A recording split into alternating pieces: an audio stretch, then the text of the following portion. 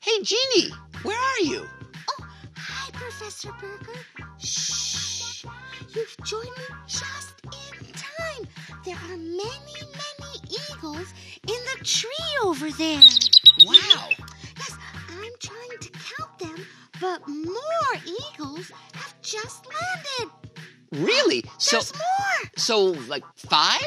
No, 6? well, maybe, Well, why don't you come back into the studio and we'll think about it together? great idea. Neat. I always like it when Jeannie's back in the studio with us, don't you? Hi there. Hey, welcome back. Oh, I don't have to whisper anymore. No. You can be your normal Jeannie self.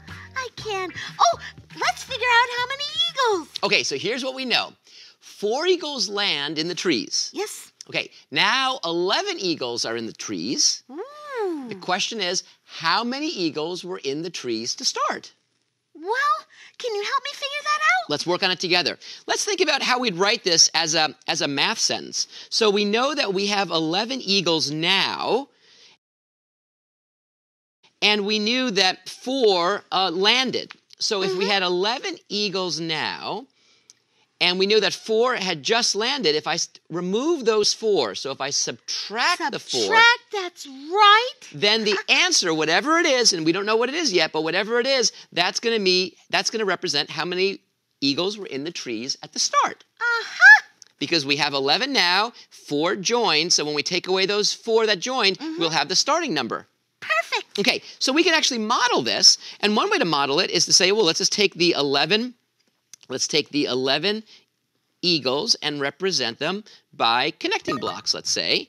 And we could actually model this like this. So that entire length is representing the 11 eagles. Oh, great. Okay, now what do we know? We know that 4 just landed. So if I now modify my model a little teeny bit, Just a little. I'm going to draw a little line right here, and that's going to represent the 4. The 4?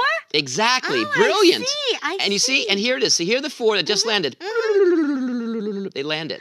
Oh, there they are. So the remaining ones, this quantity here, which is right here, that represents the ones that we must have had at the start. Oh, so we should count those. Exactly. And if I do that, let's see what we get. 1, 2, 3, 4, 5, 6. 7.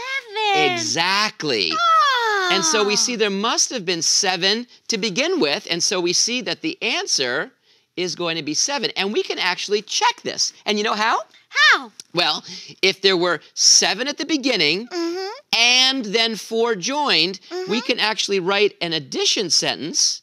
We can say 7 plus 4, and that's going to equal how much we have altogether. And we just already figured that out because how many did we have at the very end? We saw the total number is 11. brilliant, Jeannie, as always. And so we see that this is a little check to see that if we add the 2 parts, we get the whole, the entirety of all of them. And so in this case, we see the answer is 7 eagles were in the trees to start with. And there is the answer. Wow, there were 7 eagles, but in total there were 11.